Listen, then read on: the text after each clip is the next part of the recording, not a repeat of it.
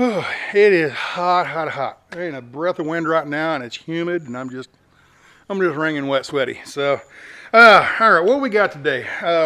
Yesterday or Monday's video was about the hour shower, installing it and putting some stuff together on it. I have 99.999% completed it. All right, what we got here is the shower. Now, this is plywood. This is 3/8" plywood, and there's 3/8" plywood here. Well, I covered it with, before I started this project, this RV, or this trailer, had this plastic in the roof, okay? It's fiberglass reinforced plastic sheets. It's like the walls in the bathroom at like your McDonald's and Walmarts and stuff like that.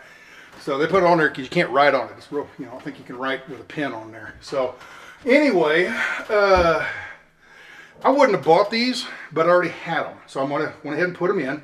So I put these sheets in. I had to cut them out and make it all, fit and trim, put it in there. And I got all these screws in here. Oh, Stan, that's going to, you should have glued that because the screws, well, the holes were already in it because when I put it in the ceiling. So I had to put some screws in these holes to cover these holes up. And I'm going to pull them out later on and put caulking, just a little dab of caulking underneath it and squish it back in there and make them watertight. Now, I don't really have to have this watertight because I'm going to have shower curtains on the inside of this. This is just extra protection just in case, okay? In case the shower curtain opens up and you get water splashing on the plywood. All right, so I've got fiberglass plastic here on this door and on the inside of this retaining wall, this little half retaining wall here. Don't really need that retaining wall, but I wanted something to kind of enclose it, I guess. And then I can always I can hang things out here like garden hoses, and I can hang things on the back of this. So I thought I'd put that in there. So, all right, what we got here, let me pull the door out of the way. I haven't mounted this. I got to pull this up and put screws in here to mount this door. This door will swing open almost like the hatch on a SUV or something. Okay, so this door will be right there. Now I've got two holes cut in it. I got two holes cut right here and here, and those are for the switches. All right, let me start from the bottom here. Start from scratch. All right, I got tape on this. I pull this tape off. I just got that in there so the dust and dirt doesn't go down in there. I'll pull that tape off and I'll put a filter medium of some type, probably those Scotch-Brite pads or the filter for like an aquarium or something. I'll put that in there and then put the little stainless or the chrome screen on top of that. Water, I'll pour water in there, fill a gallon, let's say a gallon of water. I'll put a gallon of water in here and it'll fill this tub up a little bit. When I turn the pump on, it'll pull water through the hose up to this hose, up to the pump. Okay, it'll be filtered through this medium here, and then also there's a screen right there that will filter anything out before it gets to the pump, so it won't damage the pump. From there, that came with the pump. From there, 12-volt pump, by the way. From there, it goes up to this filter, and it's one of those inline, I think it's a 10-micron filter, just the ones you buy at Walmart for your where you fill water into your RV. It's one of those filters. It's just an inline garden hose filter. So it goes up in through here, filters, and then goes up into the heater. And the heater, remember a couple of videos back, we had the, I showed you how I built the heater.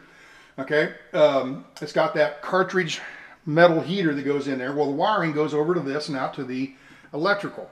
Okay, water will go across that, get heated up, and then from there it goes through this hose up to the shower head. Okay, now the shower head will be mounted up here, and once the water gets to flowing, and there's plenty of water in the system, I purged all the air out of the lines, then I go over here and I plug the outlet in. Plug this outlet. This outlet goes in through here to this switch and then up to this heater. Okay, so Stan, what about a GFI? The inverter is a GFI. Okay, it has a GFI cutoff in it, so I don't have to have a GFI switch out here. So I plug that in, and once the water gets flowing, I'll turn that switch on, which that switch will actually be in this opening right here, okay, and have a cover on it and all that. Stan, water will get in those switches. They're not waterproof. Water isn't going to get to them because I'll have a shower curtain in between them, okay? All right, so I got water in there. I turn the pump on. This should be this switch right here, okay, which will be this switch. Turn that on. There's the water pump. It starts pumping water up through everything, and it starts coming out the shower head. Once it comes out the shower head, I'll plug this in, turn that switch on, and it'll start heating it. I go get my shower kit, get ready to take a shower. I come over here and the water should be hot. Have a gallon of water recirculating through the system over and over and over. Every time it comes out, goes through, go filtered. Comes out, take your shower. Okay, the water's nice and warm. If the water gets too hot, because there's no thermostat on it, if the water gets too hot, as I'm taking a shower, I just push through the shower curtain, I just, with my fingers, hit the switch and turn it off. And when it starts getting cool, turn it back on. Gets hot, turn it back off. But water is continuously flowing, okay? And I can regulate the temperature. Hopefully that will work. I don't know, I'm gonna have to experiment on that. So, take your shower. When you get done with the shower, you turn the heater off and let the water flow just a little bit longer to cool the element down. Once the element's cooled down to where it won't melt plastic and everything, you turn the water off. You get out and you dry off and put your clothes back on. You come back, now you got a bunch of dirty water, well, somewhat dirty water, used water that's been filtered several times, in the bottom of the pan. Well, I'm not going to reuse that water.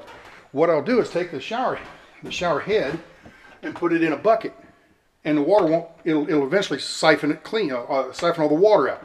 Once the water's all out, I hang this back up, take the bucket, go over and throw it away. People were like, oh, here's a lot of the comments I was getting. I'll go back outside and get a little better light and possible little bit of a breeze. A lot of comments were the GFI. Oh, you electrocute yourself. Okay, I've got that. The inverter is a GFI switch. The other comment was that water is going to be nasty. You know, doing it over and over and over. Well, no. Think of it as a in-motion bath. When you take a bath, you're taking a bath in your dirty water, right? When you get out, the water you just cleaned in has all the dirt in it. I know there's 30 gallons in a bathtub versus 1 gallon. Okay, but this has been filtered. Okay, the big concern I have isn't so much the filtering and all that, is the soap. Once you lather up with soap and you go to rinse, will that filter out the soap? It'll probably be, you'll feel soapy. That's my concern. I'll have to experiment with different kinds of soap. I'll have to, or shampoo or whatever. And then also, the guy that invented this, gone boondocking, he mentioned that if you put a little bit of Epsom salt in there, Epsom salt will give the soap something to hook onto and be filtered then. Otherwise, the soap just goes right through that filter. I don't know. Experimental, people. Experimental. Remember, this is an experiment. So, take that water, put it in a bucket, and throw it away. People are like, oh, nasty, dirty water, you're going to do it over. No, take 1 shower, 1 gallon of water, then throw the water away, okay? Next time I take a shower, put another gallon, new, clean, fresh water in it, okay? And take another shower. All right, well, that filter will start getting bacteria built up in it. Okay, well, every shower, every 10th shower, every 50th shower, I don't know. Whenever you feel it's starting to get nasty, throw a little half cup of bleach in it and let the bleach soak through it and kill the bacteria. All right, and throw that water away. So these are different ideas on things, and people have brought this stuff up. I didn't even think about the GFI, so whoever brought that up, thank you. But the whole idea is to minimize water usage, okay? When you're out boondocking, you only have so much water. Well, if you're going to use up all your water taking a shower, then you can only camp for maybe a week. This, maybe I can camp for 3 weeks. Or I can camp here for a week and then go over there and camp for a week and then go over there and camp for a week and not have to worry about running all the way over to town to find some water. So fill up one time and make it last. That's the idea. So what else? I got to give credit to the guy that invented this, Gone Boondocking. Don't know the guy's name. I've watched a few of his videos, but I don't know much about him. Gone Boondocking, he's a regular RVer, but he boondocks a lot and he wants to conserve water. So he kind of invented this thing. And then there's another fella, I'll put it in the descriptions down here. He came up with the idea of putting that heater in there. So, you know, taking other people's ideas and coming up with a shower. So, take the best of your idea is good, that idea is good. Well, this other thing ain't too good. So use his and his, all the good things, put it together and make a good shower, a good product. So anyway, that's what it is. I will get it finished out. I'll put the curtain in it and get some water in it, get it to pumping, and actually test it out tomorrow for Friday's video. And Friday's video will be a review on this and see if it actually works. So, like I said, my big concern is it just going to feel soapy? Like, you know, when you have real soft water, you never feel like you get the soap off. That's what I'm worried about, or concerned about or whatever. But maybe that Epsom salt will work fine. I don't know. Trying to think what else.